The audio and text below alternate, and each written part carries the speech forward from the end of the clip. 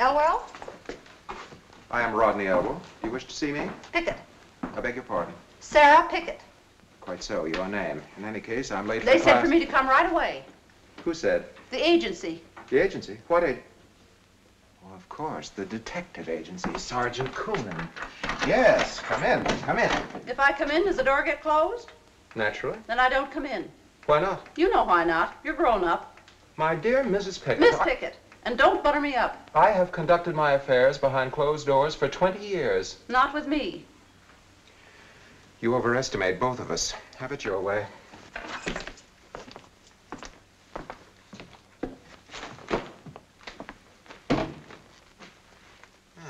Yes, here we are. You are Rebecca Pickett, is that correct? Sarah Pickett. Quite so. Sarah. Rebecca Pickett is my grandma. Was your grandma? She still is. She's 103. Interesting. She's a liar. Possibly? 108 if she's a day. Probably. Miss Sarah Pickett, you were engaged some 15 years ago by one Noah Praetorius as his housekeeper? That's right. Where? Goose Creek, where I come from. Goose Creek. Goose Creek is a little village way downstate, is it not? Way back in the hills. And at that time, what was the profession of this Praetorius? He was a doc. A doc? He healed people. How? If I knew how, I'd be a doc myself. I mean, what were his methods of treatment? Well, some healers use one thing and some use another. But Doc Praetorius used them all. Once he'd give a powder, sometimes syrup, sometimes pills, sometimes a jab with a needle, and sometimes just talk. Just sit there and talk about his misery and talk about it into being well. Like working a miracle. Huh? A miracle worker, too, eh? Well, if my grandma isn't a miracle, what is?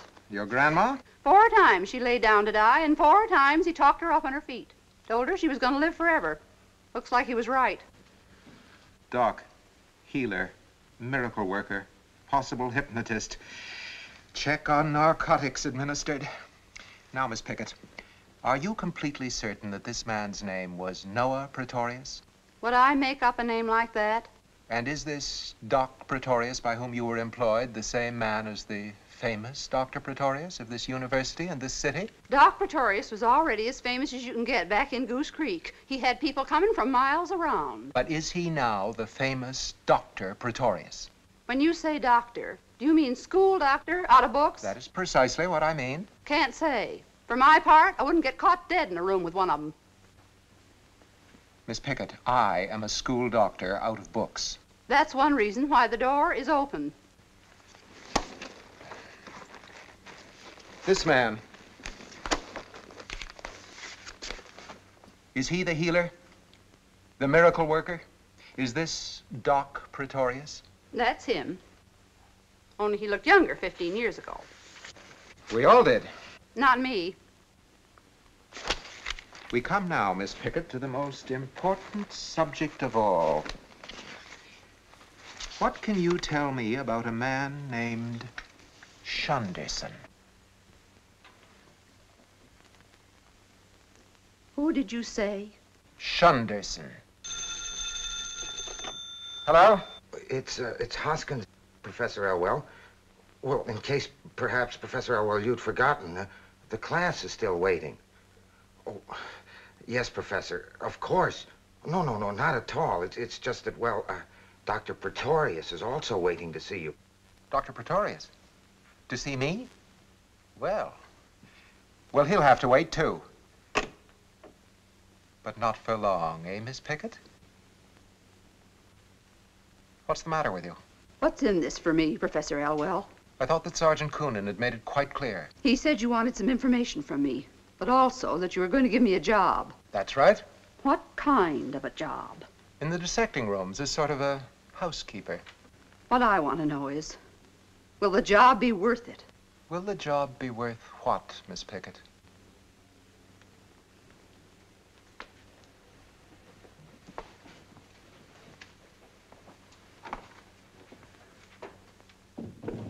Shunderson.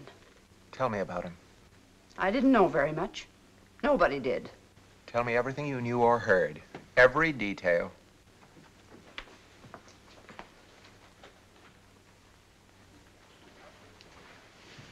You're a professor, and it's hard to make you understand anything that ain't in a book. Well, most of what goes on in the world ain't in a book. Spare me your philosophy. What about Shunderson? To begin with, we used to call him the Bat. Did it ever occur to you, Shunderson, that skeletons always laugh? Now, why? Why should a man die and then laugh for the rest of eternity?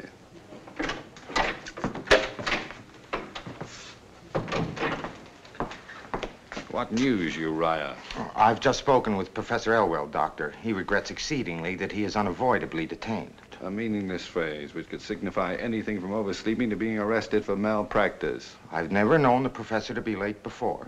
He'd be the last to tolerate it than anyone else. Ah, it saddens me, Uriah. An unmistakable symptom of human weakness. Professor Elwell, of all men.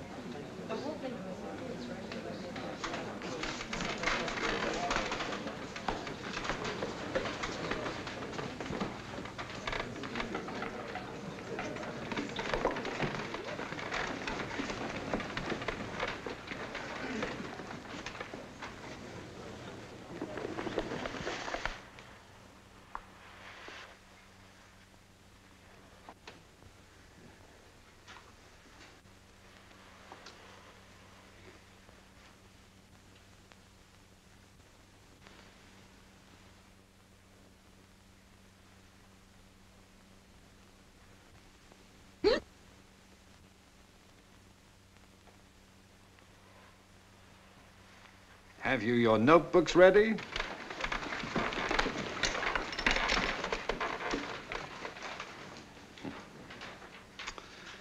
I would be quite unable to give the lecture you came to hear, and I'm not sure you should hear the lecture I'd like to give. Well, we want to hear anything you've got to say, Dr. Praetorius. That's very flattering, thank you. We thank you. The cadaver and I. A cadaver in a classroom. As students of medicine, it's important at the outset that you realize that a cadaver in a classroom is not a dead human being. I don't understand that, Doctor. Anatomy is more or less the study of the human body. The human body is not necessarily the human being. Here lies a cadaver. The fact that she was, not long ago, a living, warm, lovely young girl is of little consequence in this classroom. You will not be required to dissect and examine the love that was in her, or the hate, or the hope, despair, memories, and desires that motivated every moment of her existence. They ceased to exist when she ceased to exist. Instead, for weeks and months to come, you would dissect, examine, and identify her organs, bones, muscles, tissues, and so on, one by one. And these you will faithfully record in your notebooks. And when the notebooks are filled, you will know all about this cadaver that the medical profession requires you to know. Oh! Oh!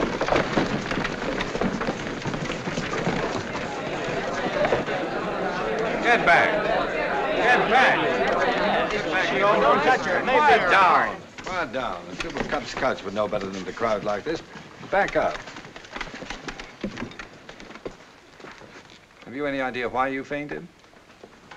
Have you ever fainted before? How do you feel? Silly. I think you better tell the doctor about this. There may be a reason. Can you get up now? Good. Perhaps you better go somewhere and relax. You go with her. And you know, if you insist upon studying anatomy, I suggest you do not sit on the aisle. Have a candy. Thank you.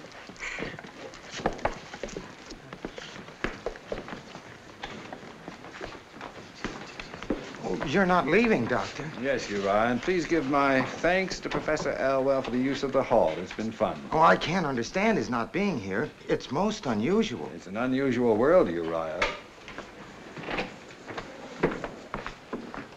I understand I've kept you waiting. Please forgive me. It was most urgent business. My business, on the other hand, was the idlest of curiosity. You were going to let me know about a tumor you'd found. Ah, yes. A malignant dysgerminoma. Professor Elwell, you are the only man I know who can say malignant the way other people say bingo. A malignant dysgerminoma. Good day, Professor Elwell. Good day.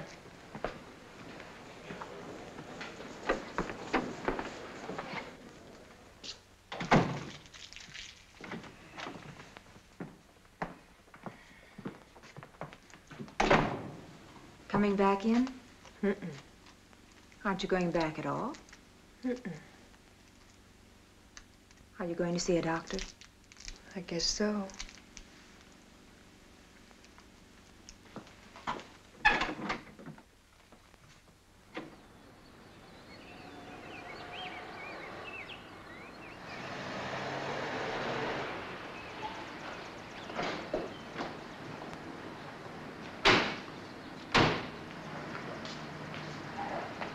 Good morning, Dr. Praetorius. Good morning.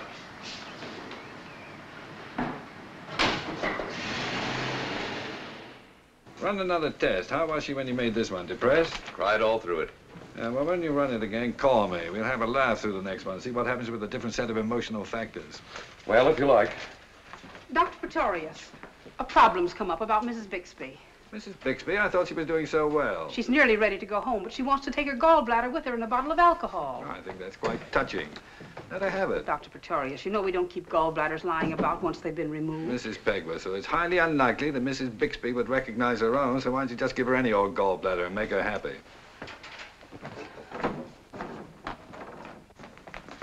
Doctor, unless all of the patients are served breakfast at the same time, I cannot operate the kitchen with our present personnel. Then hire more people to work in the kitchen. But it is common practice in Miss hospitals. Fillmore, in my clinic, no patient shall be wakened from a health-giving sleep and forced to eat breakfast at a time which pleases the culinary union. But in the interest of good economy. Bad therapy is never good economy. If you must economize, do it in the doctor's dining room.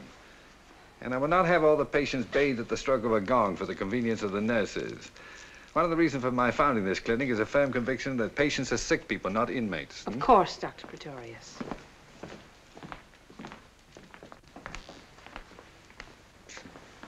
I'll bet I know what you're thinking. Here comes Dr. Happiness, the good humor man. If he tries to cheer me up so help me, I'll hit him with an ice bag, right? Wrong. Not that I blame you. One of the few pleasures of being sick is the right to feel good and miserable, and don't let any doctor tell you differently. I was thinking, it's not much fun when you get to be old.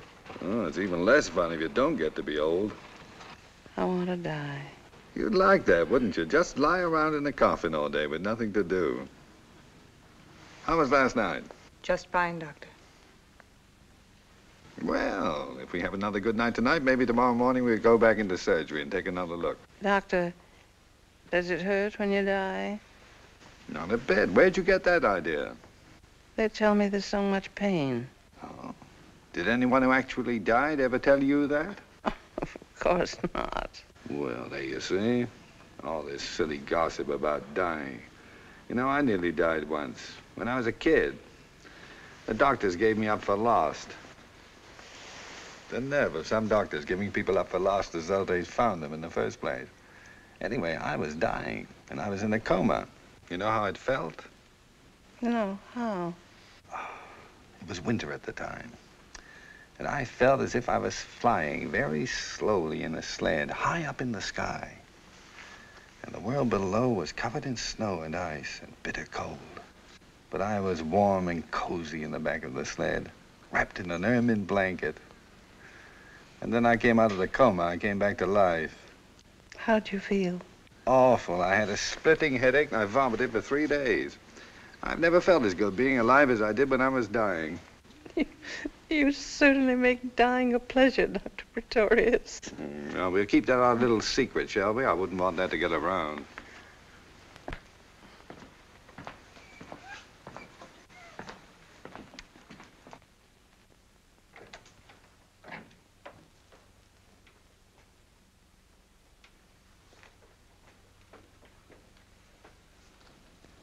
Doctor, are you feeling all right?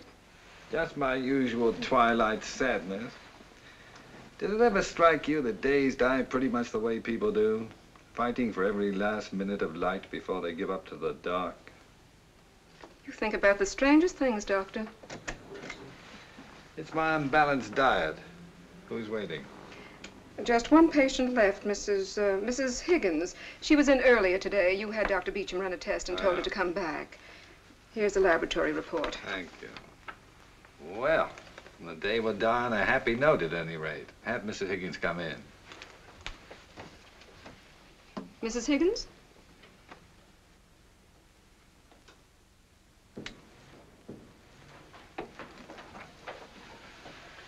Pardon me for getting up. It's the only exercise I take. Sit down, won't you? Mrs. Higgins, as a doctor, it's my duty, if at all possible, to find something for you to worry about. However, I cannot repudiate a laboratory report such as I hold in my hand. Mrs. Higgins, you have nothing to worry about. You mean everything is all right? Perfect. Then the fainting this morning, it didn't mean a thing, did it? Nothing out of the ordinary. You might eat lightly, however, on the days you dissect cadavers. Oh, that? I've given that up. I wasn't really a medical student anyway, just sitting in on some courses. Well, I imagine it'll be more fun just sitting home with Mr. Higgins. Yes. Yes, it will be.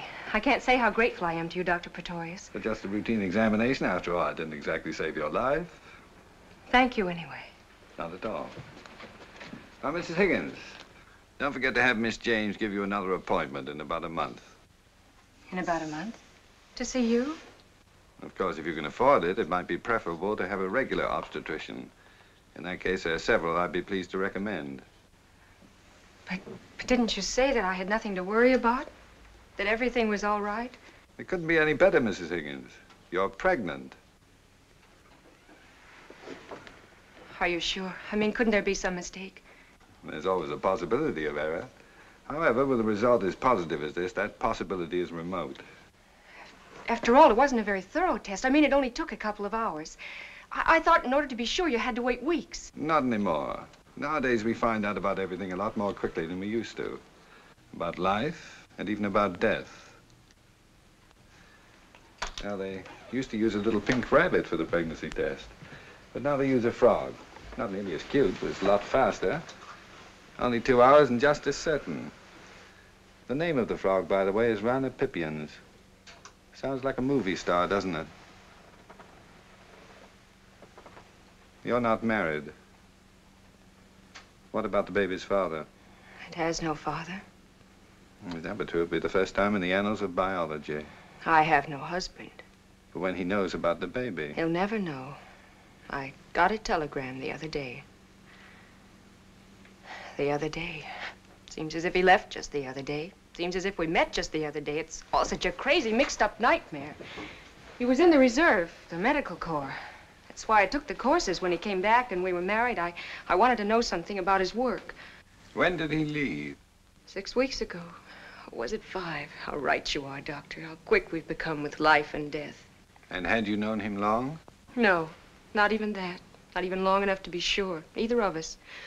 You're not permitted enough time these days to be sure of anything. And then when he had to go, and we had to say goodbye, I was suddenly afraid. I wanted to prove to myself and to him that I wasn't afraid. The frightening things we do sometimes when we're afraid to be afraid. Sit down, why don't you?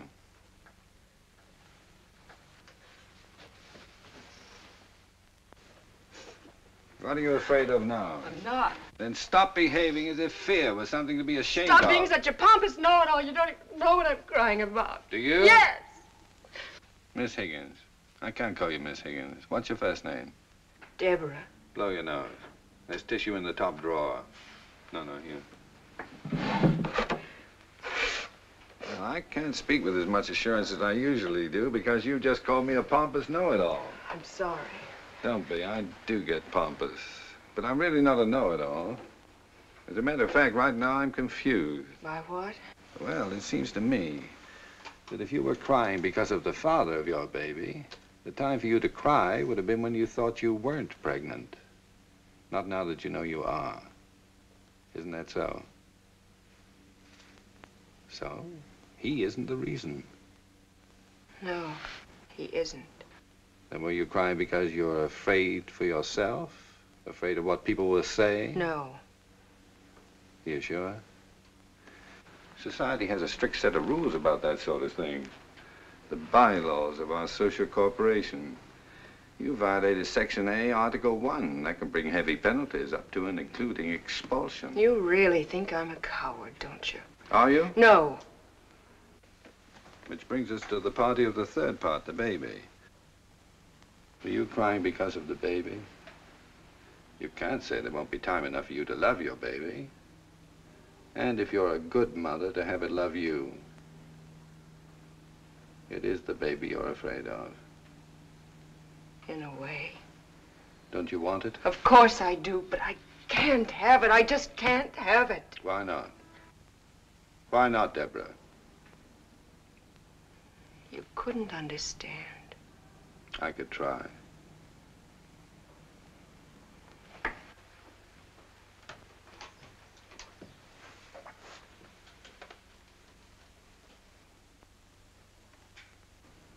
Because of my father.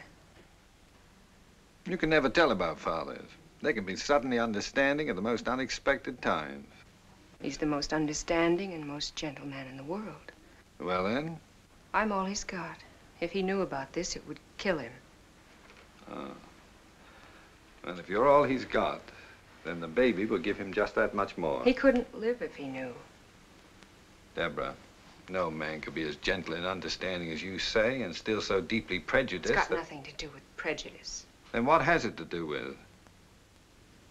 Perhaps, this is only a suggestion, but perhaps if I were to tell him. No. It's possible I could put it to him in such a way No, that... please. It's very kind of you, but you mustn't even consider it. Dr. Praetorius, believe me, if you did see my father, you couldn't tell him about me. Even you wouldn't know how. And if you did, you wouldn't have the heart. Thanks just the same. What are you going to do? I don't know. You had a pretty good idea, didn't you, even before you came to see me, that you were having a baby? I wasn't sure. Tell me, of all the doctors you could have gone to, why did you pick me? There wasn't anyone else I could. Well, when you talked to us this morning, I felt suddenly that you could help me somehow. How? You seem to care so much more about people than just any doctor would, and so... So you came to me for help, and all I did was talk to you some more. There is nothing I wanted from you, Dr. Praetorius, that would have affected your conscience in any way. Not even the tiniest hope that, perhaps for your father's peace of mind? I wouldn't want to buy my father's peace of mind at the cost of yours.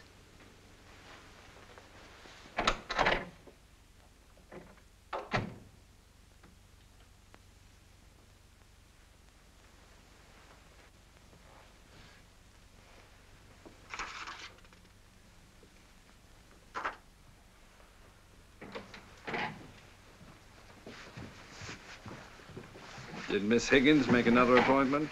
Miss Higgins? Sorry, I meant Mrs. Higgins, of course. No, Doctor. She left without saying a word. Sometimes, Shunderson, it seems to me that half the women who come in here want babies they can't have, and that the other half... She's old enough to know what she's doing, and to take what's coming to her. I never want to hear you say anything as idiotic and heartless as that again. But, Doctor, For one thing, you're a nurse, and for another, you're a woman. I'm ashamed of both of you.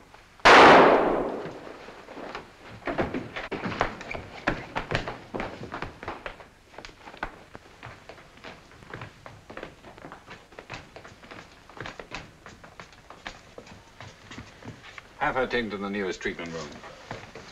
You prepare her yourself. Left side, flesh wound.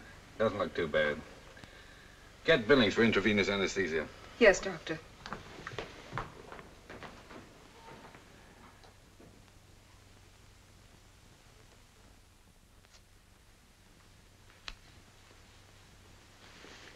Thank you, Billings.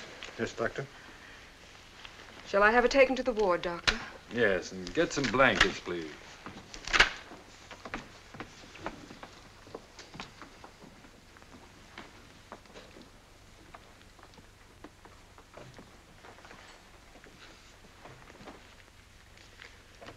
Is it bad? It's a good thing most people haven't the foggiest notion where the heart is actually located. She didn't even come close. Why'd she try to kill herself? I imagine, Shunderson, that when people need help the most, it must sometimes seem as if they're all alone in the world. Isn't that true? Then she'll try it again. She's still all alone. And if there's still nobody to help her, she'll try it again.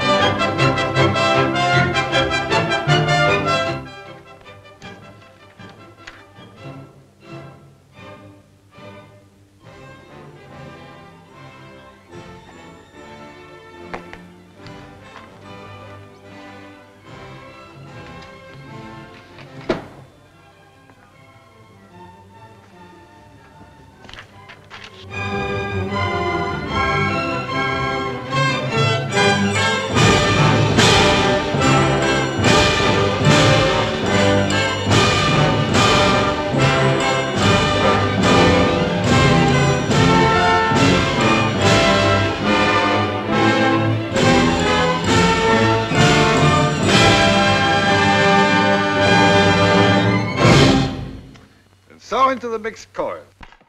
How are they coming along? Just fine, Dr. Praetorius. They're ready to start with you any time now. Good. The sooner the better. Set the first full rehearsal for next week. Well, tonight, for the first time, your attack was not pre-medical. The horns did not sound as if they'd been sterilized.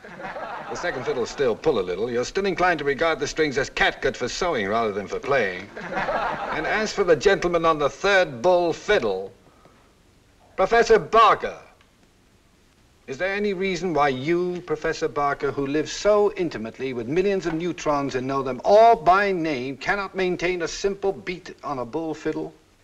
Are you referring to me? I do not mean to impugn your academic standing, of course. My dear Dr. Praetorius, I would willingly entrust the life of my sister to your skill as a gynecologist, but I would not let you conduct my 3-year-old nephew to the bathroom. The point is that I am the conductor of this orchestra, that you pay no attention to me. I do pay attention. Very well, we shall see. Start at letter B, please, Professor Barker, just your part alone. It's going to sound a little silly. After all, the bass viol is not a solo instrument. On the contrary, for one, Serge Koussevitzky has concertized as a virtuoso of the bass viol.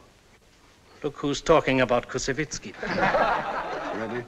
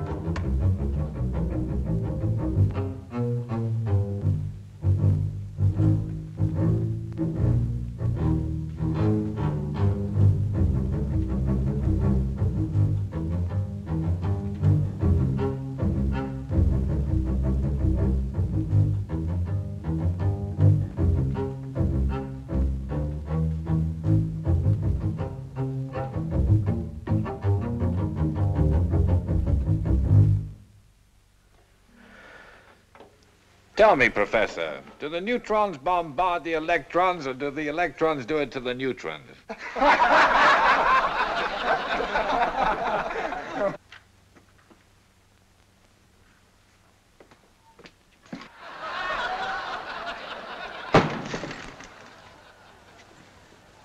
Same time next week. Thank you and good night, all.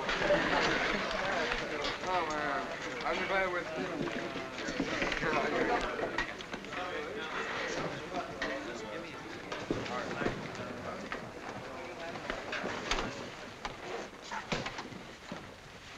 You drive my car home. I'll ride with Professor Barker. Or leave the Knockwurst and the rest on the kitchen table. I'll cook them. I don't want you to wait up. You'll make me very unhappy if you don't go straight to bed.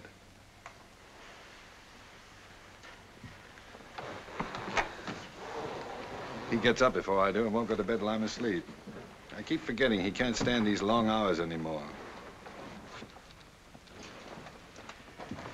Noah, there's something I want to talk to you about. Here and now? Well, it's fresh on my mind. Just for a minute. Sit down.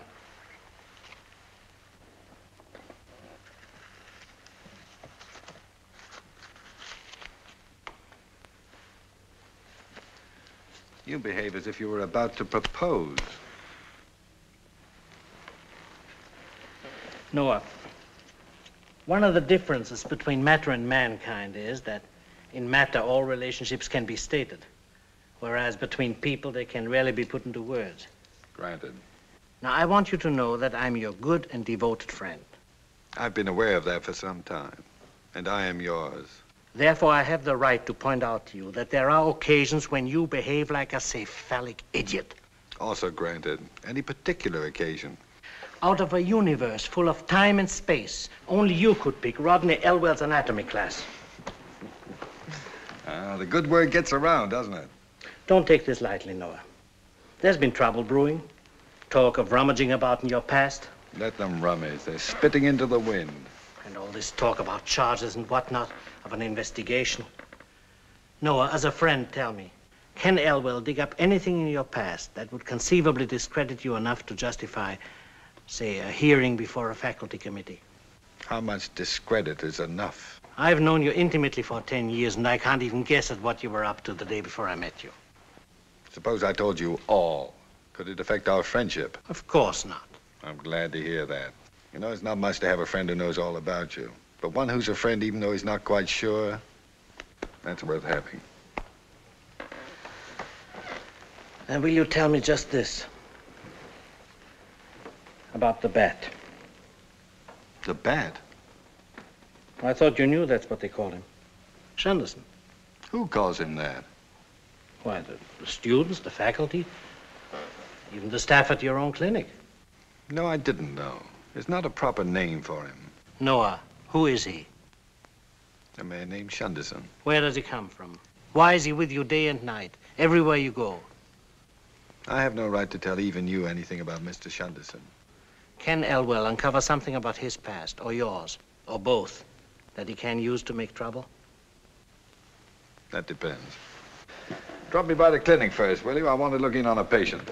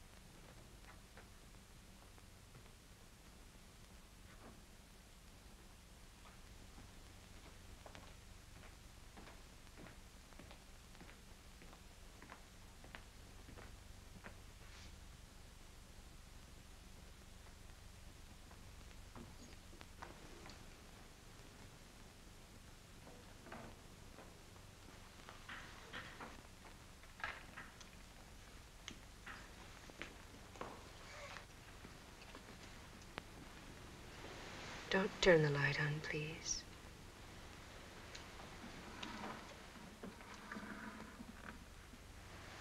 You've been crying again. That doesn't necessarily follow. Well, it's a pretty good guess when a woman wants the light kept off. Either that or her face isn't on. I don't mind being seen without makeup. I don't mind seeing you without makeup. You know all about women, don't you? Not nearly enough. I don't mean just as a doctor. Not even as a doctor. Deborah, I've got something to tell you. And as a pompous know-it-all... I didn't mean that even when I said it. As a pompous know-it-all, it isn't going to be easy. But do you remember the remote possibility that I thought could never occur? About the frog being wrong? Well, the frog wasn't wrong. But you've got the wrong frog. It seems the possibility of a laboratory assistant making a mistake is not remote at all. I don't understand. 2 tests were being run at the same time. One had a positive result, and the other negative. Through unforgivable negligence, your report read positive when it should have read negative. Then I'm not having a baby after all. You're not having a baby after all. Sleep well. You've got nothing to worry about. That's what you think. Now what are you crying about? It's just awful. What is? To think I had to go and tell you all about myself and what I did. Now it turns out I didn't really have to. Well, it did you good to have someone to tell it to. But not to you. Why not?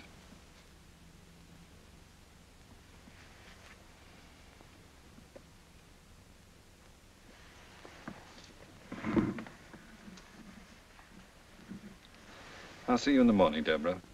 Dr. Praetorius, Hmm? are all your patients women? Almost. Guess they all fall in love with you. Not all of them. Just most. Not even most. Good night.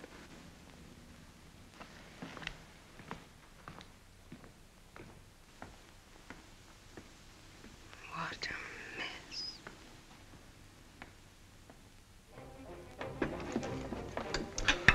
Why do you have to stop by the clinic? Anything interesting? A physician respects the confidence of his patients and does not discuss them with anyone. How true, how true. Was it the young girl who tried to shoot herself? Mm-hmm. Why? Because of an unpremeditated baby. Her condition pretty bad? Better than yours on the whole, just a superficial flesh wound. And why drive all the way up to the clinic to see her? I wanted to tell her she was not pregnant. Lost the baby, huh? Was it shock or when she fell? She's as pregnant now as she ever was. And why in the name of good sense tell her that she isn't? Pregnancy, my dear boy, is not a state of the mind. Here, get me some more Knackwurst. 2 reasons. One, to get her a good night's sleep. And the second, to keep her from trying it again until I can find her father and talk with him. What has her father got to do with it? Well, she has an unshakable conviction that the knowledge of what she has done will kill her. You intend to talk him into clicking his heels with joy over the situation? I intend to convince him either to be compassionate about it or to convince her that her father will survive her disgrace and that her chief responsibility is to the baby. Noah. Yeah? Has it ever occurred to you, aside from certain medical considerations, that most of this is none of your business? Thanks. No? What is my business? To diagnose the physical ailments of human beings and to cure them. Wrong. My business is to make sick people well. There's a vast difference between curing an ailment and making a sick person well. We won't go into that. I'm too tired. Besides, doctors bore me. Just one little question. What have you great men of science done with atomic energy to make people well? Hmm? That's wonderful sauerkraut. It tastes like sauerkraut used to taste. There's a German woman who makes it in a barrel. I'll send you some. More beer? Yes, please. Sauerkraut belongs in a barrel, not a can. Our American mania for sterile packages has removed the flavor from most of our foods. Butter is no longer sold out of wooden tubs, and a whole generation thinks butter tastes like paper. There was never a perfume like an old-time grocery store. Now they smell like drugstores. They don't even smell like drugstores anymore. You country doctors live romantic lives. Just think, it might be quintuplets. This time in the morning is usually heartburn or loneliness. Hello? Dr. Praetorius? Dr. Praetorius, one of our patients is missing. Miss Higgins.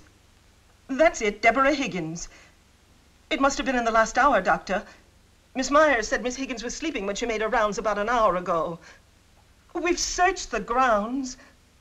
Doctor, I just can't imagine how she got out. I can tell you exactly how she got out. By walking down the corridor and out the front door, just as I did a couple of hours ago.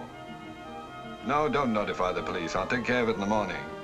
Keep looking, of course. And let me know if you find her. Good night.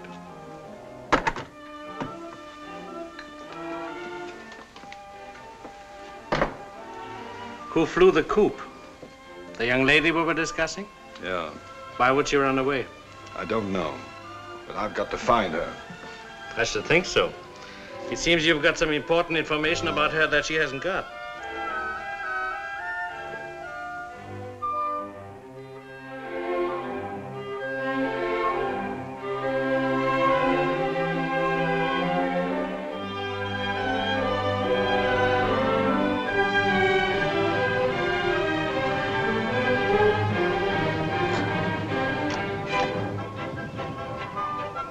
You'd better wait in the car while I ask.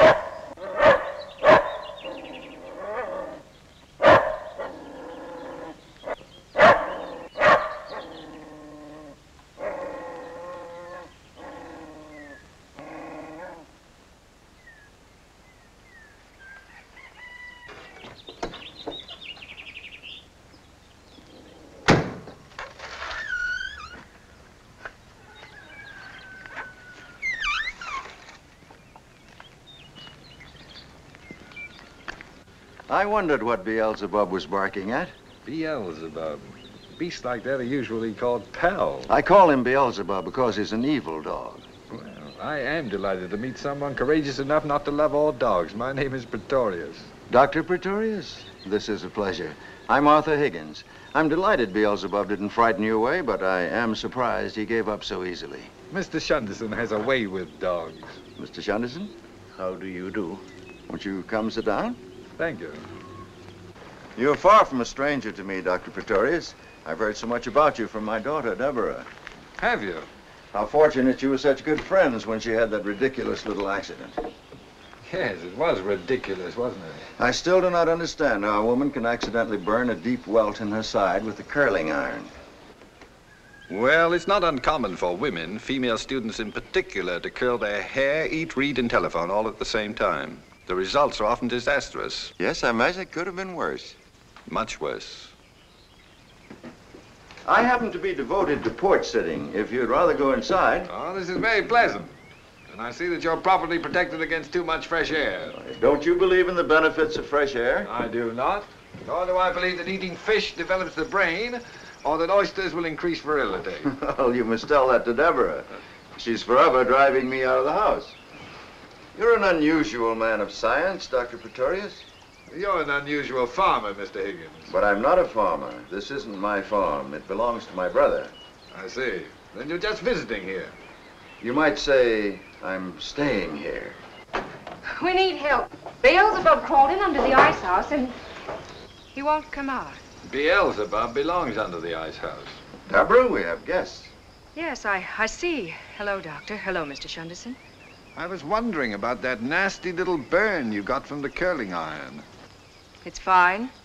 It's been almost a week, and since we happen to be driving out this way... Happen to be out this way, hours from your clinic and the university? Dr. Praetorius has far-flung interests. Then I'm sure both he and Mr. Shunderson will be interested in joining us for Sunday dinner. No, really, we couldn't impose upon you. Dr. Praetorius must have more important matters. Nonsense. We can't let them drive miles to get here and send them away unfed. We'd love to have you. We'll be happy to stay.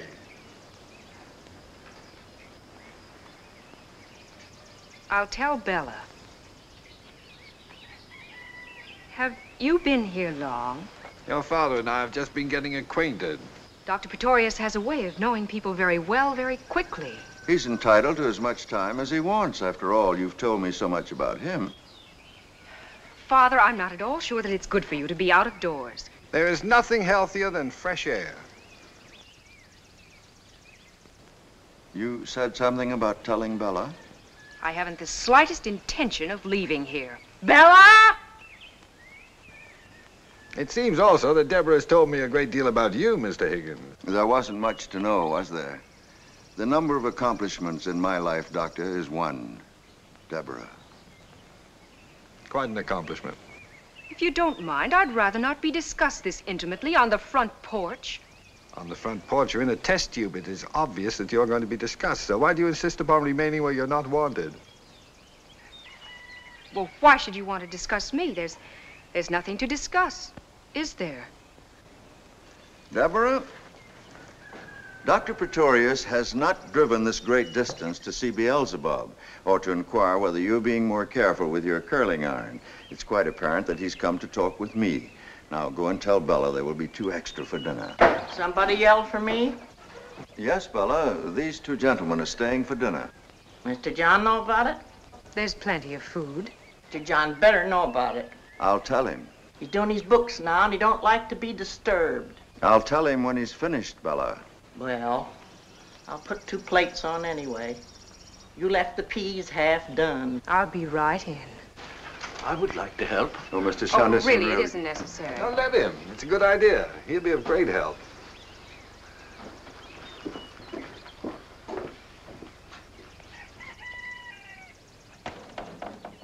May I ask, is Mr. Shunderson your servant?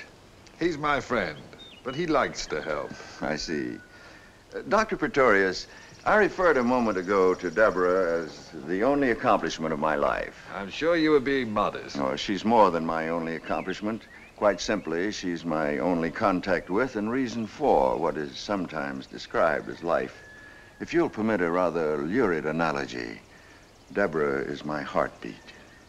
Mr. Higgins, please don't feel that you have to tell me anything. No, I want to tell you about myself for just a moment. I can't say what makes me want to. Perhaps it was Bella's rudeness. Perhaps because I think of you already as a friend. Have you got a match? No. I smoke too much anyway. The Mr. John Bella seems so concerned about is my brother. He owns this farm. He owns the food I invited you to share, the beds we sleep in, the clothes we wear, Deborah's tuition, and the tobacco in my pipe. The pipe is mine. I have other possessions, some scrapbooks, a thin volume of poetry, mine too. It was published, but didn't sell, of course. And Deborah, and the memory of my wife. I wondered about her. She died when Deborah was very little in London. That's where Deborah was born. What were you doing in London? I did the same thing, Dr. Praetorius, in most of the major cities of the world. I failed miserably at whatever it was I tried to do. We haven't any matches. What? Oh, it's become a nervous habit, I guess. My brother John never left this farm, physically, mentally, spiritually, or in any other fashion. I don't imagine John's been more than 100 miles from this porch in any given direction. When you left the farm, what did you set out to be? Nothing in particular, except to be as far from here as possible. I remained both throughout my life, far from here and nothing in particular.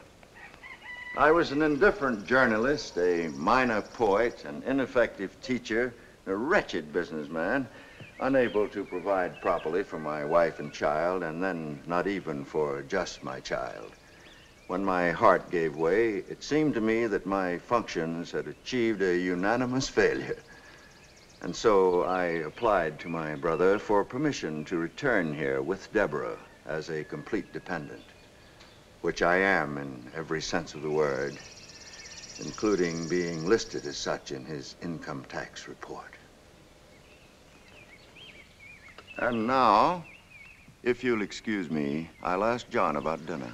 Perhaps it would be better if you didn't. Please, I'd consider it a favor. Would you like to come inside? No, I'll stay out here for another minute.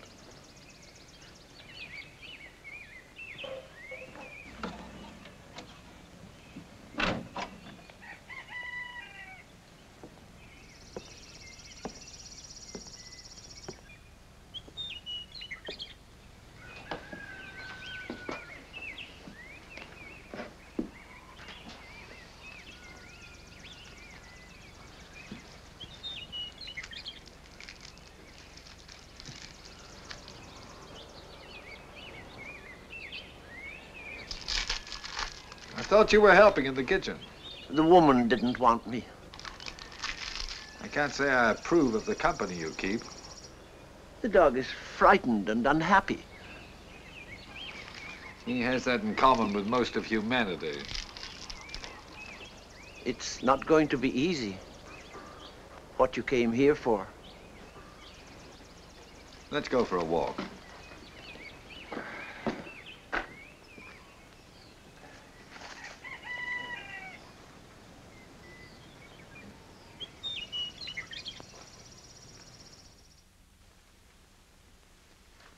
Sunday ain't Sunday without chicken.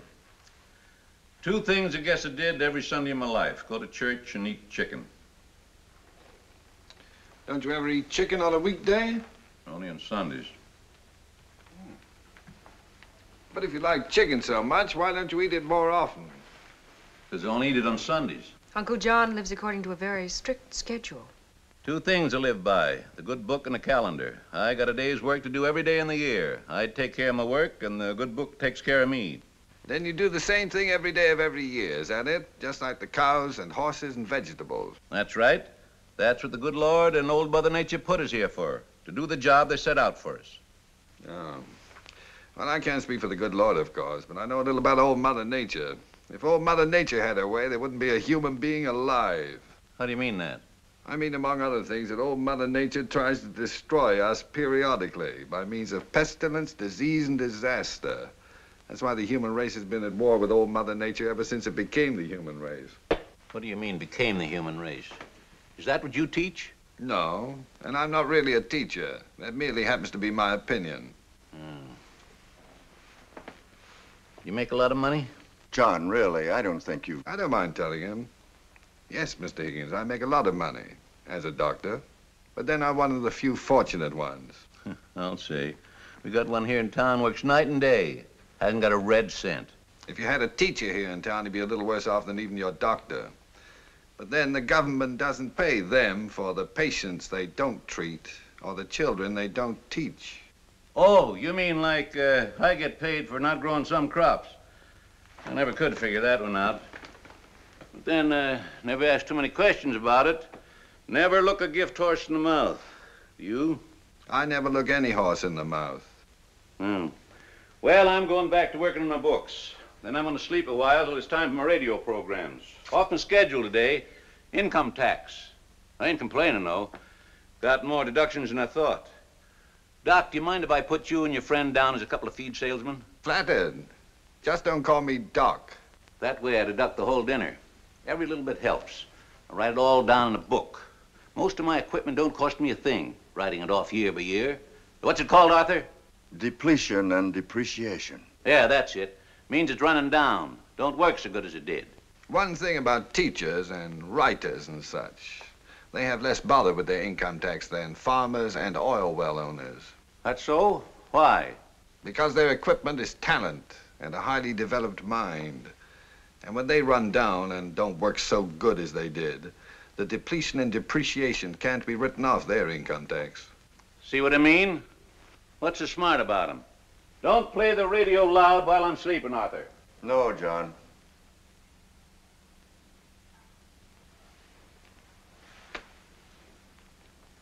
Deborah, why don't you show Dr. Praetorius the farm? I'm sure he'd be interested. Just a lot of depletion and depreciation, that's all. That's it, before it's all written off. I'll get a sweater and meet you outside.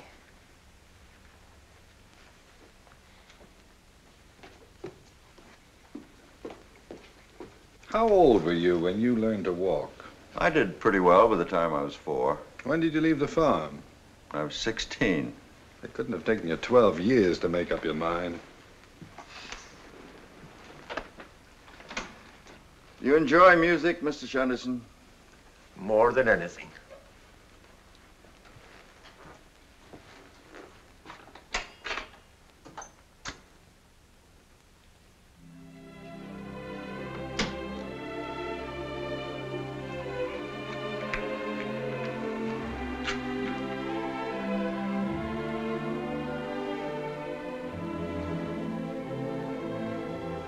Mr. Shenderson, Dr. Praetorius has come here to ask Deborah to marry him, hasn't he?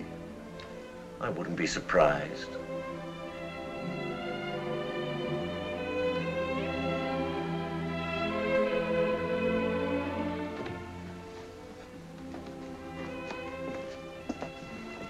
This, as you see, is the dairy. The cows are out in the pasture. Doing the job the good Lord gave them. Uncle has 8 cows. That's far more milk, butter, and cheese than what we need. He sells the rest in town. That makes it a commercial enterprise, and he can write off the dairy and the equipment and the cows.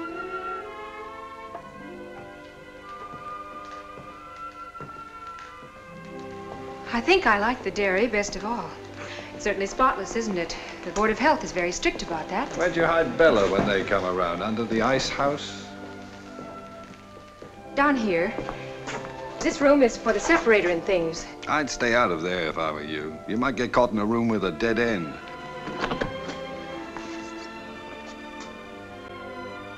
The milk gets certified, you know, according to the amount of butter fat in it. Why did you run away from the clinic? And this, of course, is the separator, where the cream gets separated from the milk. Why did you run away?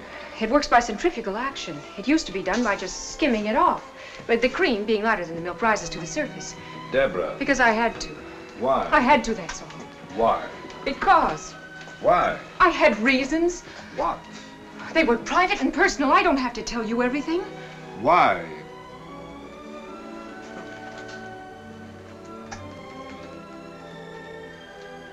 I'm in love with you.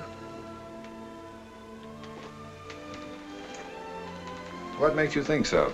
I can't give you symptoms. It's love, not measles. Am I being pompous again? Well, there are some things you can't be scientific about. Even so, why should that make you want to run away in the middle of the night in your bathrobe and slippers? I didn't want to see you the next morning. I wanted to see you. Not if I knew about you what you knew about me, you wouldn't want to. Possibly, I don't know.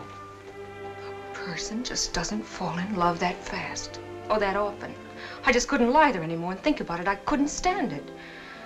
Don't you see, if I do love you, then how could I have been in love with him? And if I didn't love him, then why? And anyway, even if I did, why did I have to go and tell you about it? You crying again? No, but I want to run away again. No, no more running away. No, you were right about your father. I couldn't have told him. He'd have understood, but I couldn't have told him. Certainly you couldn't have.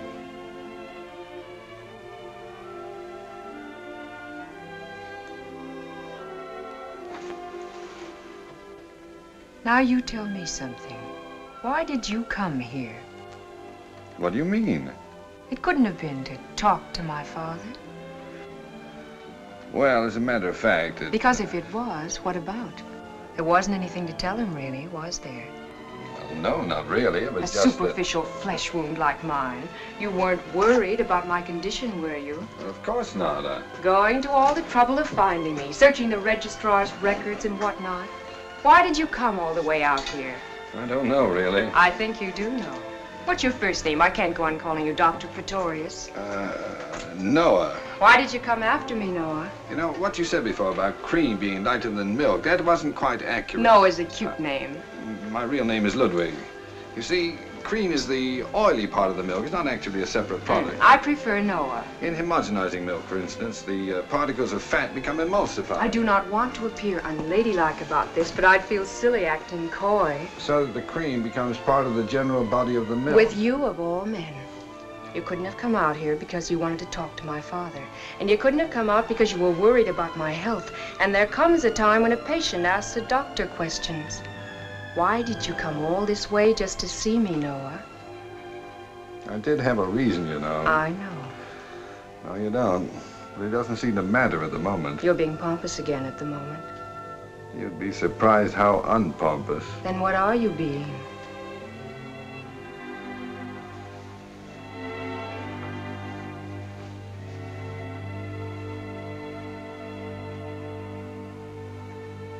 Well, things do have a way of happening, don't they? Old Mother Nature. Old Mother Nature knows best.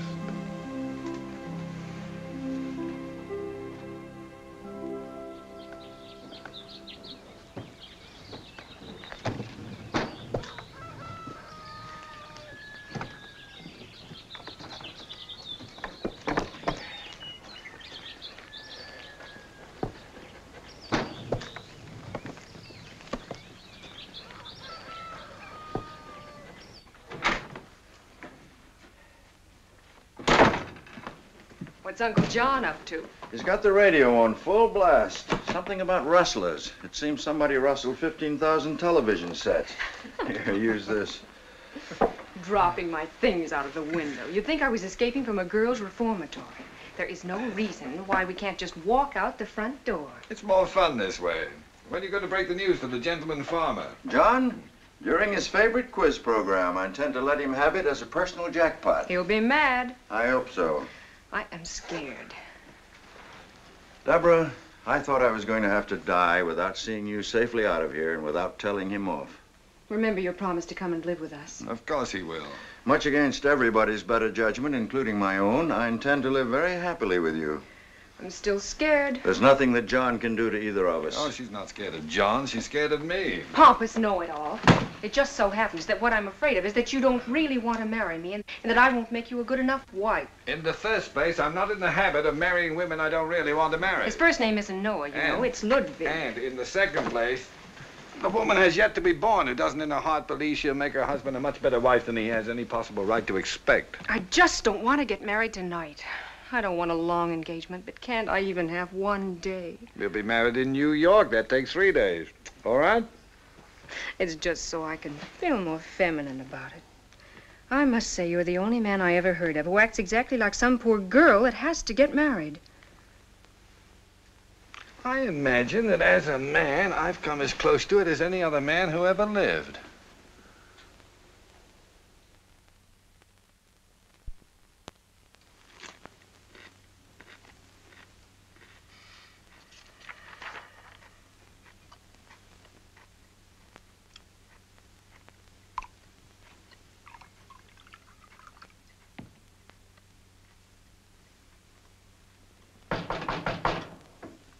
Come in. I got it, Professor. Sergeant Coonan. I got your man.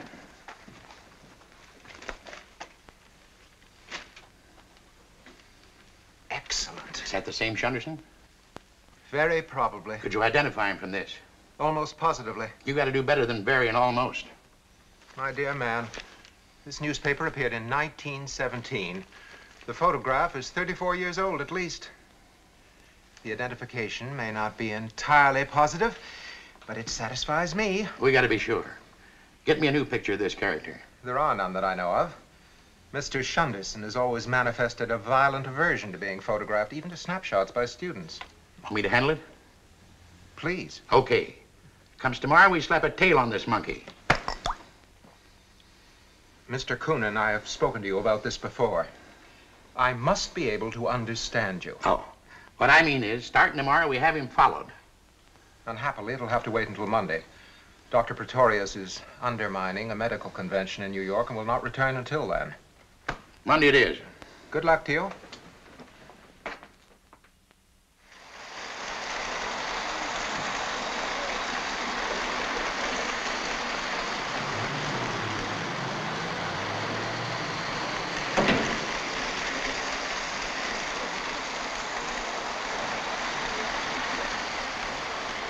May I be of service to you, madam? Yes, you may. I want to buy an electric train outfit. Very fancy and very elaborate. It's for a birthday. Oh, I'm sure we can find something nice.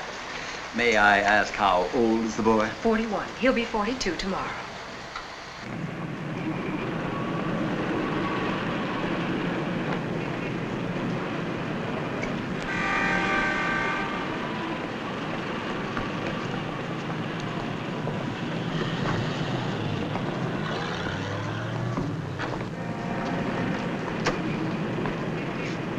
Mr. Shunderson. Is anything the matter? No, I thought I saw a friend. Well, if you'd like to go. No, it doesn't matter. Then would you help me with the trains? We've got more equipment than the Union Pacific. Sure.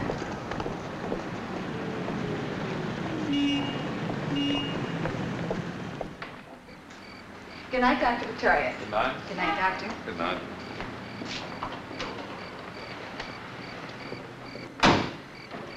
I think you should know. Someone took my picture today.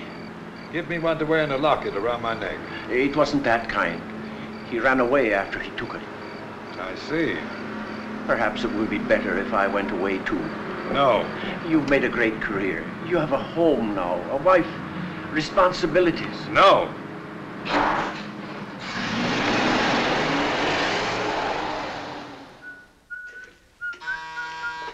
Want me to answer, Mrs. Praetorius? Oh, don't bother, Anna. Mr. Shunderson's somewhere out front. He'll get it.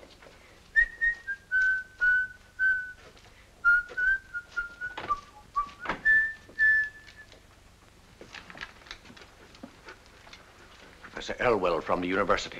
At this time of day? What about? He's come to see Dr. Praetorius in very urgent business. Shall I call him? Certainly not. Dr. Praetorius is not to be disturbed. I'll talk to Professor Elwell.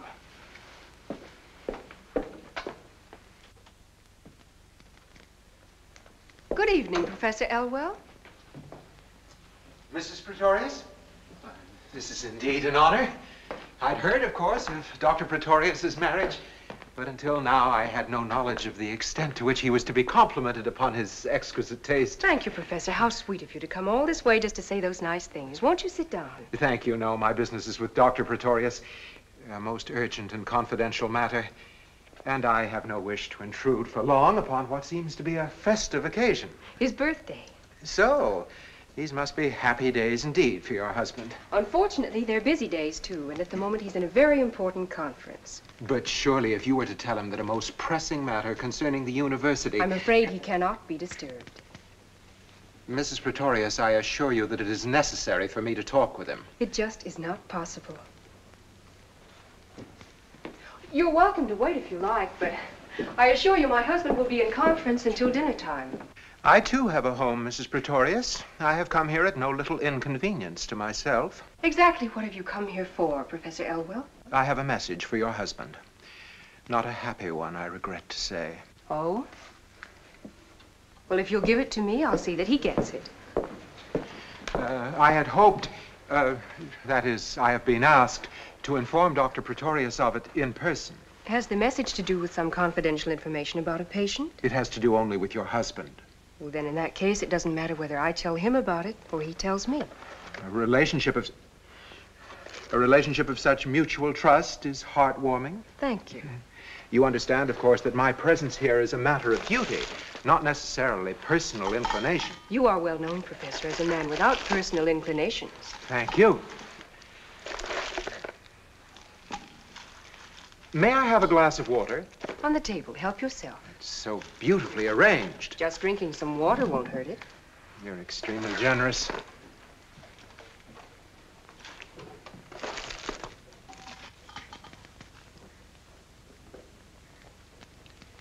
Mrs. Praetorius, there have been for some time now persistent, but obviously unreliable, rumors about your husband. About women? About the circumstances under which he has practiced medicine. About his methods. And certain events, both past and present. Oh, that. And in view of certain disclosures, unfounded of course, which have come to light recently concerning both Dr. Praetorius and his most intimate associate. My husband is intimate, only with me. The dean of our university has asked me to present to Dr. Praetorius a list of the charges that have been brought against him. Who brought these charges? Dean Brockwell invites your husband to disprove these charges. In confidence, of course. Should your husband be unwilling to accept this offer of a private hearing, then the dean will have no recourse other than to summon Dr. Praetorius before a faculty committee for an open discussion of the charges in question. They must be pretty serious. What are they? I'm not privileged to reveal them. But you know what they are. Unhappily, I do. This must be a great strain on you, Professor. The performance of one's duty in a profession founded upon such high standards of honor, dignity, learning, and ethics. One thing you can be sure of, my husband isn't going to sneak into the dean's office to clear his name in private. You'll drag those nasty, vicious rumors of yours right out into the open and get rid of them in the open, where you've been spreading them. Mrs. Praetorius, you're not being objective. We are discussing my husband, not a kidney. You are also leaping at conclusions. All rumors need not necessarily be vicious and nasty. It depends upon the viewpoint. I am pretty well committed to one particular viewpoint, Professor. Quite so. Well, I must be going.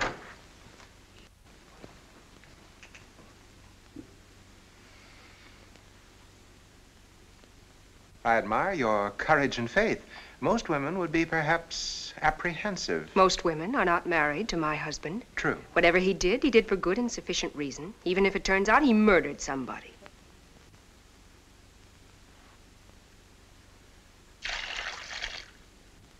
I have never had occasion to envy Dr. Praetorius. May I say that I envy him you? You have that right under the Constitution of the United States. Will you show the professor to the door, Mr. Shunderson? He's leaving.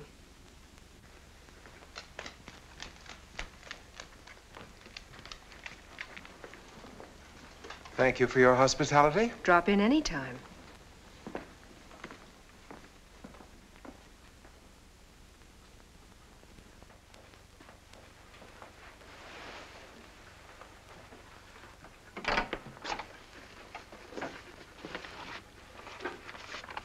Give this to the miracle man.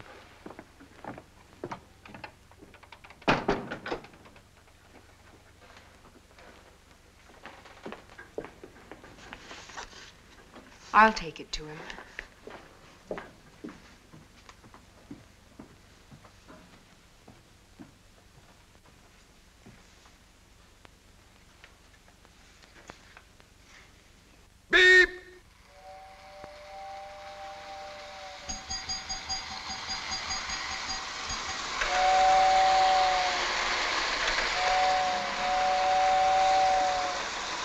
Beep, beep.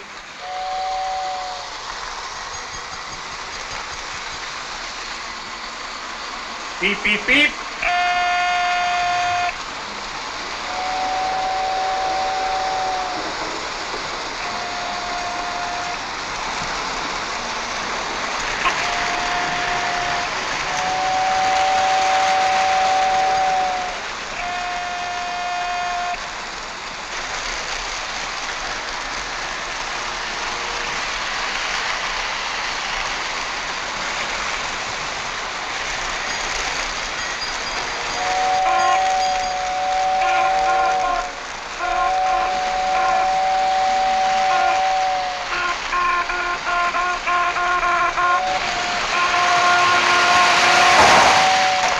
What was that?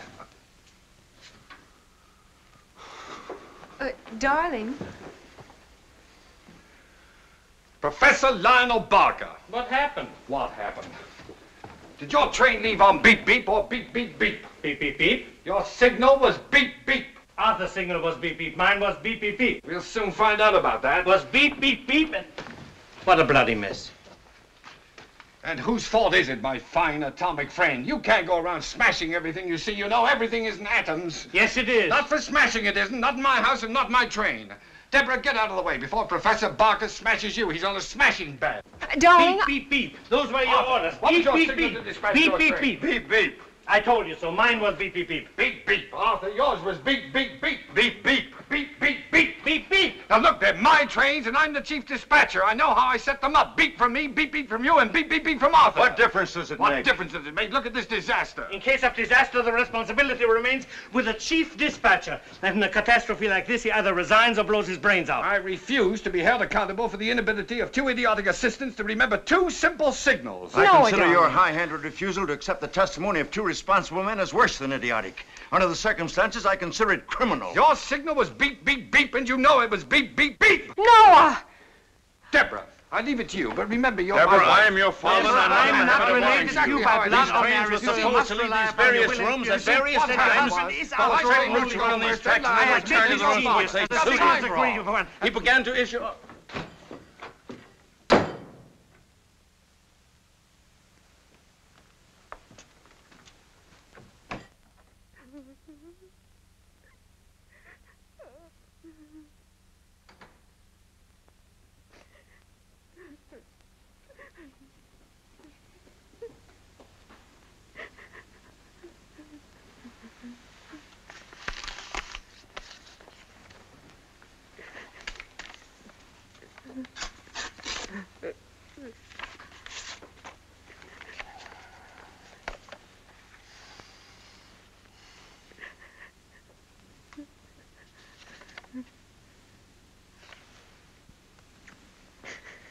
Is this what you're crying about? Then what? It's just that I love you so much, and I went and put all those candles on that cake when you're really only 9 years old. According to this document, I am not the picture of childish innocence you imagine me to be. Do you want to read it? No. Do you want me to tell you about it? Not if you think you shouldn't. Not if you think you shouldn't. Is a phrase used exclusively by women who assume a man's guilt without having the guts to come out and say so. Nothing could be less important to me than this whole business of rumors and charges against you. That's my girl. Just a minute. Oh, just from the type of men who attack you, anybody'd know you were innocent. Anybody but half an eye. You haven't done anything you shouldn't have you, Noah? Many times. But not as a doctor. Don't let it worry you. I won't. Noah, does it seem to you that I cry a lot? Truthfully, darling, there's never been anything like it since the little Dutch boy took his finger out of the dike. He never took it out. That's what killed him. Pompous know-it-all. I never used to cry at all, you know. Oh, if I bump my head, something like that. But now the least little thing that happens, I start to bawl. Why do you suppose it is? Why do you suppose it is? Well, I get upset so easily these days, and I used to be, well, if anything, sort of calm, even placid about things. What did you say the name of that frog was? What frog? The one that gets pregnant in 2 hours. The frog doesn't get pregnant, darling. It just shows certain indications. Well, I'm beginning to show certain indications. Anyway, I think I am. I feel so silly talking to you about it. No, I understand. It's the kind of thing you'd rather discuss with a doctor. I don't pretend to be an expert about such things, but I've always thought I was a fairly normal adult young lady who knew roughly what every fairly normal adult young lady should know. Right now, I feel like a kind of idiot Elsie Dinsmore. What seems to be your problem, Mrs. Praetorius? I'm confused. I can't figure anything out. I'm all mixed up. Heaven knows, after all I've been through these past few weeks, I've got a right to be, but not this mixed up, not this confused. Married exactly 2 weeks and 3 days. Noah, darling, forgive me for being little Nell from the country about this, but is it possible that I could be having a baby already?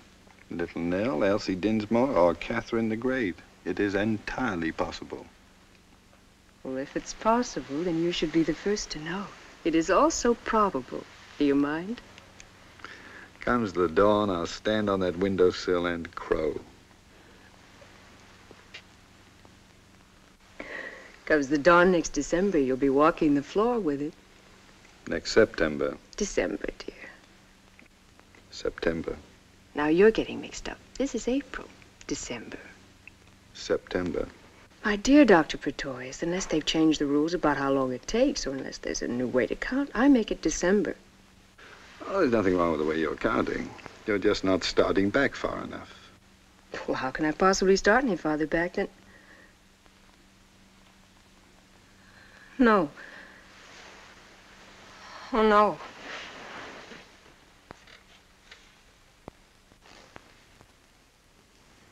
You're quite a noble character, aren't you?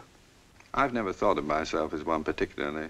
No, really. I mean, I've heard of doctors that were self-sacrificing and unselfish, but apparently there's no limit to yours. Deborah, you couldn't be more wrong. Were you that afraid I'd kill myself?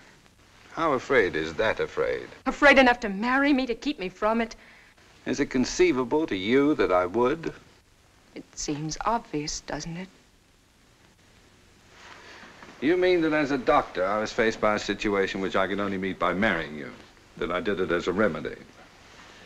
Deborah, as you know, I believe in using any form of therapy that would make people well, but it would be highly impractical to make marrying my patients a standard form of treatment. Why did you marry me? Because I was in love with you. Is that why you came to the farm? To ask me to marry you? No. Not consciously, at any rate. Let's not mess with the unconscious right now. We've got enough conscious trouble to worry about. You fell in love all of a sudden, didn't you? All of a sudden. I'm still falling. Let me know when you hit bottom. Anytime within the next 30 or 40 years. You came to the farm because you knew I was pregnant. And then you met my father and my uncle, and you understood why I tried to kill myself. But by that time, you were all mixed up in it because you told me that silly lie about the wrong frog. And I was so obviously in love with you, it was all over me like a tattoo. And so, with no possible way out for anybody, all of a sudden you fell in love with me, and that solved everything. And everybody lived happily ever after. For 2 weeks and 3 days, that is. Until I found out that my baby isn't going to be yours. Funny. This calls for tears, and I haven't got any. I take it all back about my being normal and adult and lady. What makes you think it isn't going to be my baby? Because it isn't. Because its father is someone you never even knew. Someone I can't even remember as well as I should. All of which, however true, has nothing to do with our baby. His interest in this world will begin as it does with all babies, when suddenly, through no fault of his own, he is rudely deprived of a warm, secure, and well-fed existence, which he has every reason to believe will go on forever, and finds himself upside down in the air, being smacked on the backside. Are you going to love him? Of course I am. So am I, and we'll keep him warm, and we'll feed him and make him feel secure again. And give him brothers to play with. All boys, eh? Now, it's time you stopped thinking about yourself and started thinking about my baby. No. If you really suddenly fell in love with me. No if. Why? I couldn't say why. Haven't you ever wondered? Falling as fast as I am, I don't have time. A man as exact as you with a reason for everything. And I'll find it. Any time in the next 30 or 40 years, I'll start wondering. I won't be doing much else, it looks like, except wondering.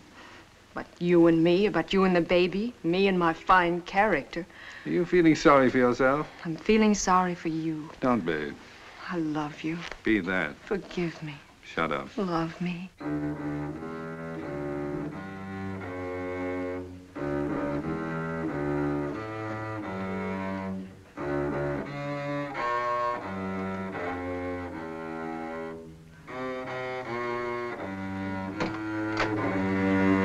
Dinner is served. I have forbidden you to bring that disgusting echo chamber into my house. As your friend, it is my duty... Here? Am I not the master in my own house? To provide for your wife some contact with a world of sensitivity of which you have no knowledge. Here, here. A happy birthday to you. Happy birthday to you. Happy birthday, dear Noah.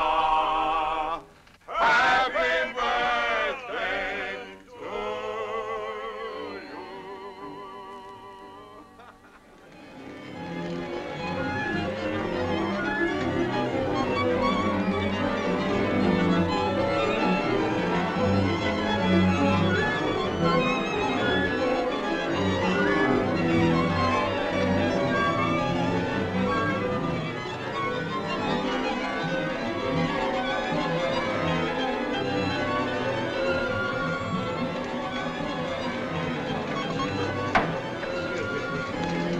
Excuse me. Sorry. Pardon me. Lionel, Oh, I'm late. the hearing must have started. Why aren't you there? No, not yet, but in a second. Now, you mustn't be nervous. There's nothing to be worried about. Just see to it that they get it over with quickly. Such nonsense. May I?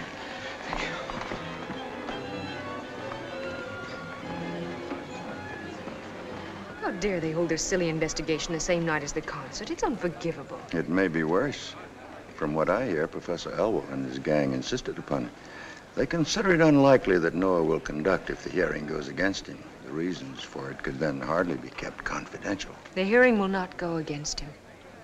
And besides, Noah would conduct on his way to be hanged.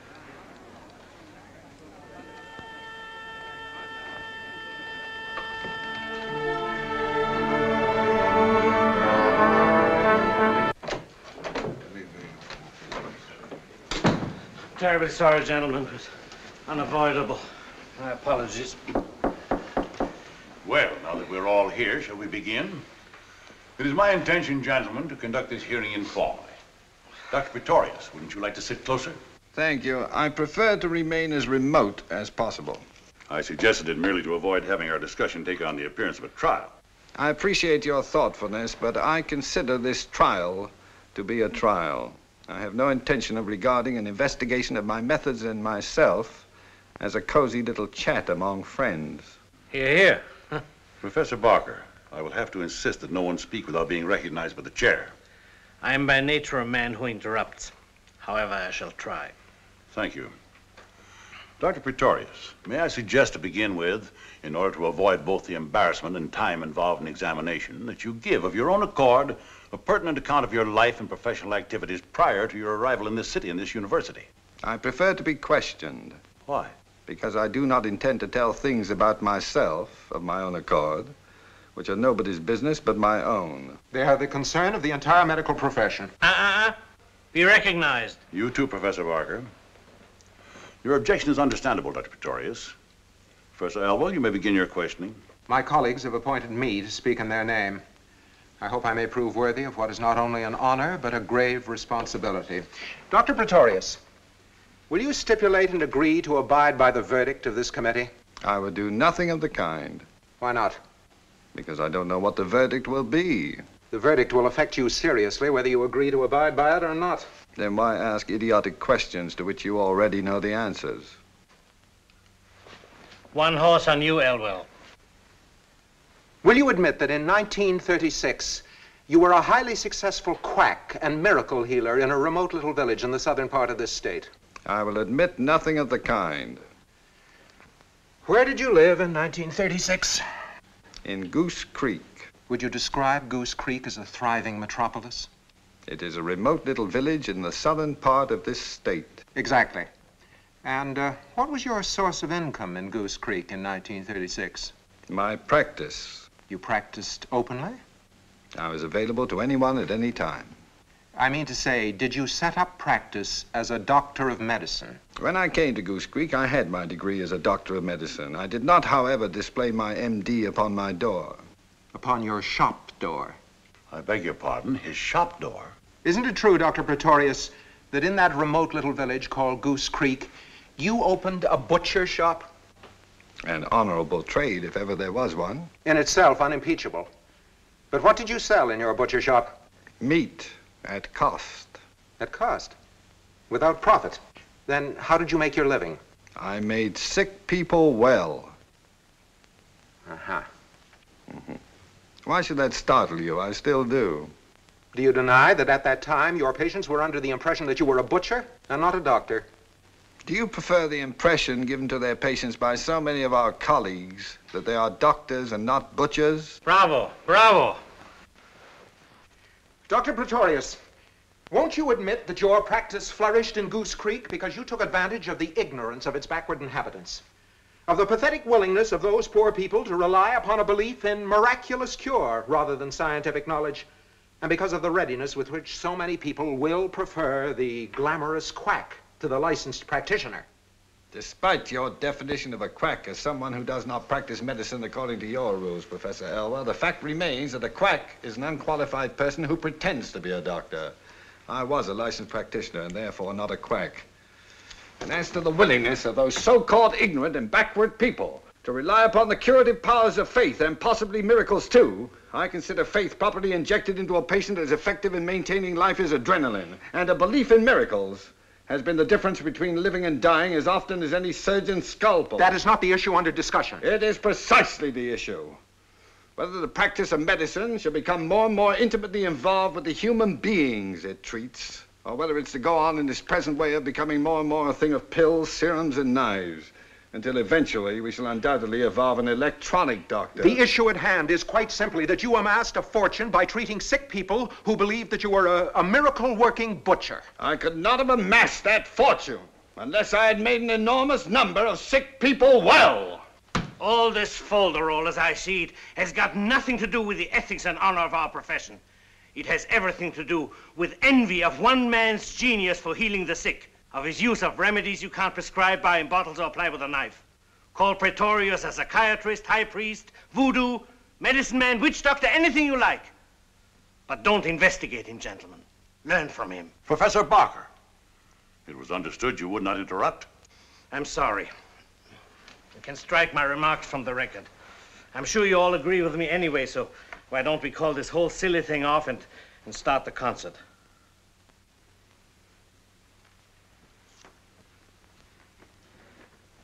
It would interest me, Dr. Praetorius, to know why you ever left this lucrative practice in Goose Creek, and under what circumstances. I'd always intended to leave when I'd acquired enough money to start a clinic of my own. As it turned out, I left a little sooner than I'd planned. You see, I'd fired my housekeeper. She was falsifying my grocery bills and splitting the money with the grocer. Unfortunately, she had previously discovered my medical diploma in a bottom drawer of my desk. In revenge for being fired, she let it be known around Goose Creek that I was not a butcher at all, but a licensed MD. I was confronted by a crowd of angry townspeople and forced to admit the truth. I narrowly escaped being run out of town on a rail. Any more questions, Professor Elwell? A great many more, thank you.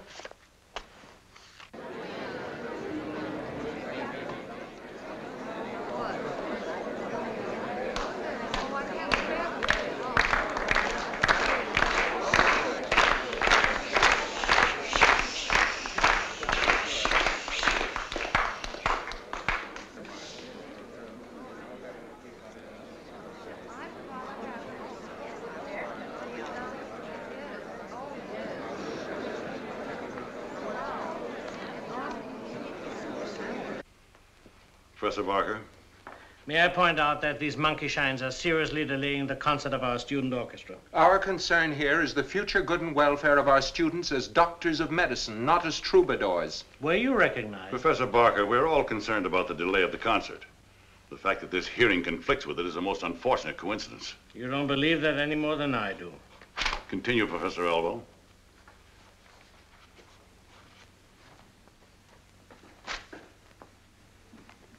Dr. Praetorius. I thought you'd forgotten me. Who is Shunderson? I take it you mean Mr. Shunderson. Mr. Shunderson is my friend. Is he associated with you professionally? Not as a professional. He helps at whatever he can. He is also employed in your home as a manservant or butler, is he not? I do not employ him at all. He works at whatever he pleases, where he pleases, and when.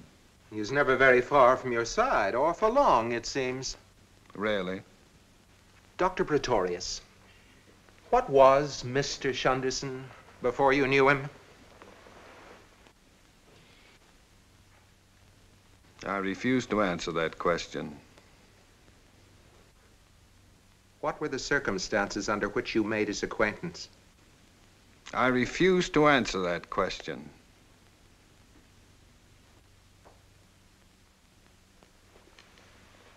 You have always evidenced a remarkable tolerance for this strange and mysterious man. His qualifications have been questioned. His blundering and slow-wittedness have caused complaint, and yet you have protected him at all times to the fullest extent of your authority. His qualifications concern no one but me, since his responsibility is to no one but me. As to his so-called blundering and so-called slow-wittedness, perhaps I overlook them because I know the reason for them. And is the reason of so delicate a nature that you cannot divulge it even here? I have no right to divulge it anywhere. May I suggest to you then, Dr. Praetorius, that your refusal to divulge it is not out of loyalty to Mr. Shunderson, but is due to some unsavory and dishonorable coercion upon you, because the reason, which has been so delicately characterized here, has to do simply with Mr. Shunderson having been a convicted murderer.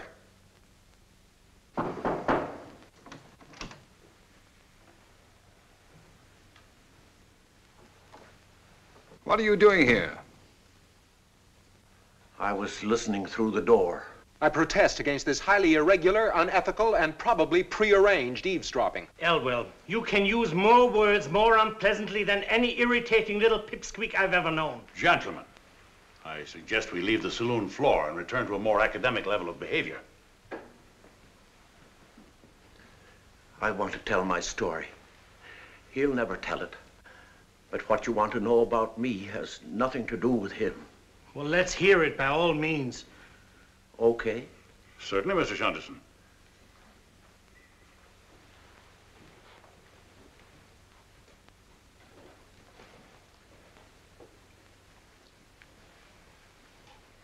Okay.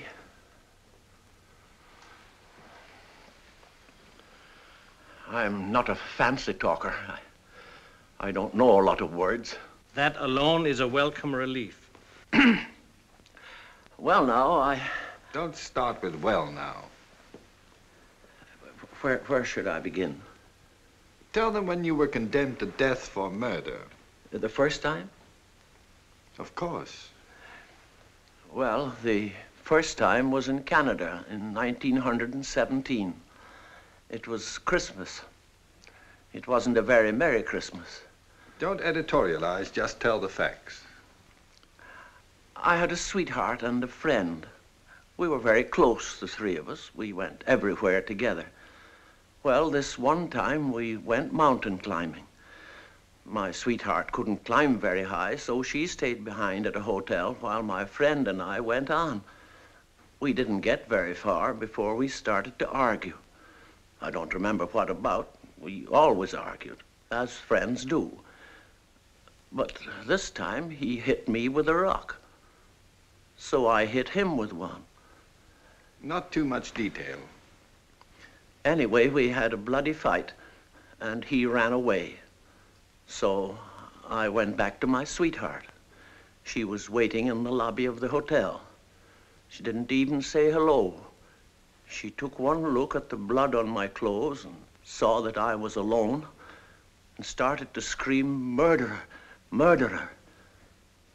That was how I found out that my sweetheart and my friend were sweethearts. Who saw to it that you were arrested and charged with murder? Oh, my sweetheart, of course. Her testimony and the blood on my clothes were enough. I was found guilty of murdering my friend, and I was condemned to death. But because nobody could produce the corpse of my friend, living or dead, my sentence was commuted to 15 years at hard labor. And was the corpse of your friend never found? I found it myself. After I served out my full 15 years at hard labor, I found it accidentally. I was walking past a restaurant in Toronto. I happened to look in the window, and there was the corpse of my friend sitting at a table eating a bowl of soup. I think it was pea soup. Immaterial and irrelevant. Well, I went in and spoke to my friend in a very friendly fashion. I asked him very nicely where he had been for 15 years and why he never admitted that I didn't kill him. His answer, gentlemen, was unsatisfactory. So I hit him in the face with the bowl of soup. Then I hit him with a chair. Somebody called a policeman. The policeman had a club. I took the club away from him, and it was with the policeman's club I finished up on my friend. I tried to explain to the policeman that if I was committing a crime, it was a crime for which I had already paid the penalty. He arrested me anyway. You were released, of course. No, I was tried for his murder again and sentenced to death again. But how could you be tried twice for the murder of the same man? The prosecutor insisted that this was not the same murder. The first time, no dead body was produced as evidence. Well, the prosecutor was very fair about it.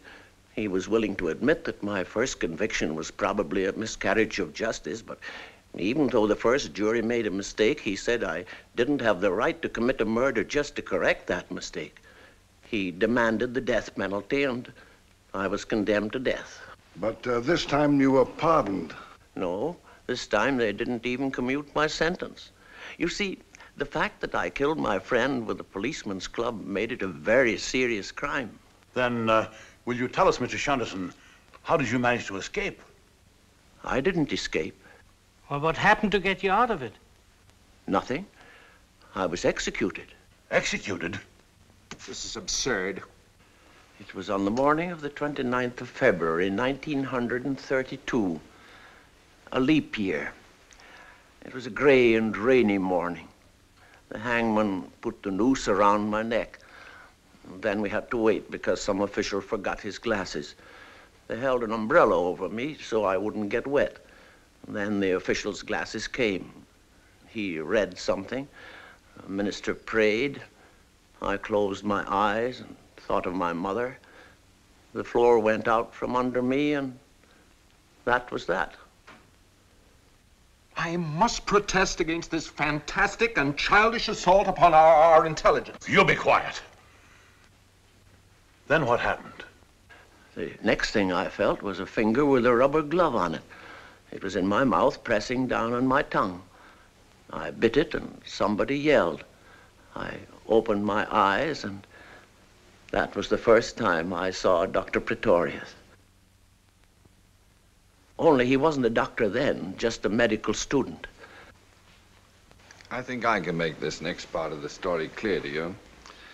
At the time all this happened, I was just finishing my studies as a medical student. I was also keeping company, as they say, with a young lady who happened to be the hangman's daughter. Both the hangman and his daughter were generous and sympathetic.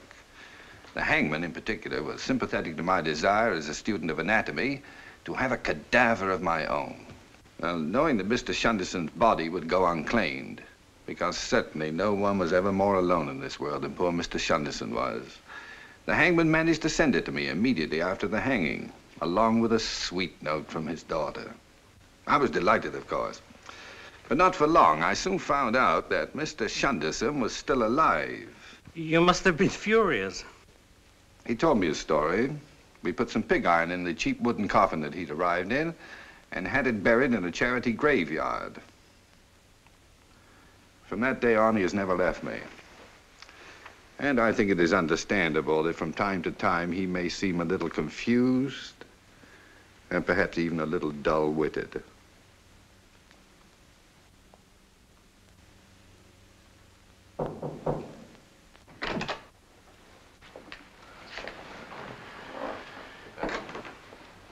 I don't mean to intrude too much, gentlemen, but I'm sure that by now you must have made up your minds.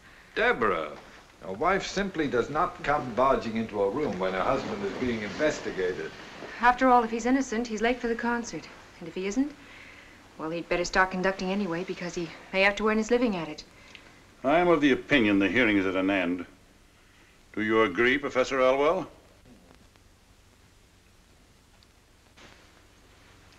The trouble with you is, Elwell, you've never had a cadaver of your own, much less one that bit your finger. And as for this incredible evening, gentlemen, the sooner we can forget it, the better for all concerned. And I think we've held up the concert far too long.